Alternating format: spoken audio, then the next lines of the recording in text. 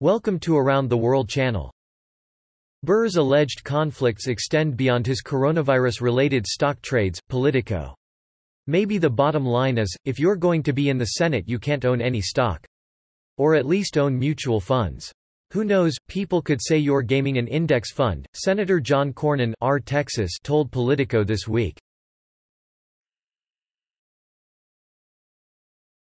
J.C. Penney, century-old mainstay of U.S. malls, declares bankruptcy amid pandemic, The Guardian. J.C. Penney, the more than 100-year-old U.S. department store chain, filed for bankruptcy on Friday, making it the latest business to hit bottom amid the coronavirus pandemic. Monkey trial of Oxford vaccine shows encouraging results, CBS News. The director of the National Institutes of Health (NIH) has said that no corners will be cut in the search for a coronavirus vaccine. But now, there's encouraging news about a potential vaccine that's now being tested on humans and monkeys.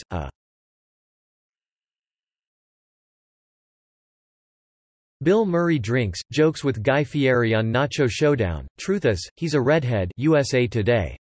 Guy Fieri dishes on his new show Tournament of Champions, where Top Chef compete with each other testing their friendships and their skills. USA Today. U.S. on pace to pass 100,000 COVID-19 deaths by June 1, CDC director says, Politico.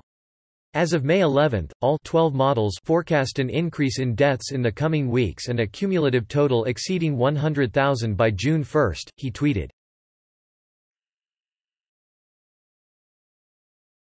Trump sets goal of hundreds of millions of coronavirus vaccine doses by January, but scientists doubt it. The Washington Post. The Rose Garden news conference added to a week of confusing and contradictory remarks about the prospects and timeline for a vaccine, which is seen as the key to returning to normal life.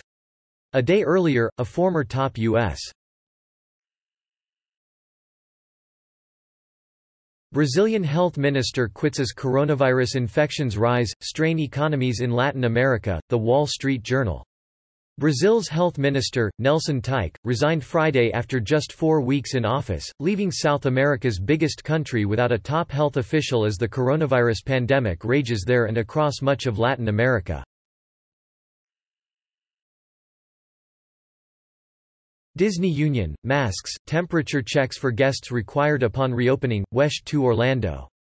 Orlando, Florida. A Circumflex Euro, the union representing Walt Disney World workers, announced that it has reached an agreement with the company regarding benefits and safety protocols for employees upon their return to work.